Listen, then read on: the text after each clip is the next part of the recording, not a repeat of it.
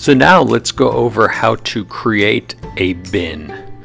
So we come into the camera, scan a brick, and then we'll click on the little tag. And here you can see the bins we've already created, but let's create a new one. So you come in here, expand the view, and this asks for the name of the bin. This can be anything you like depending on how you want to categorize your bricks.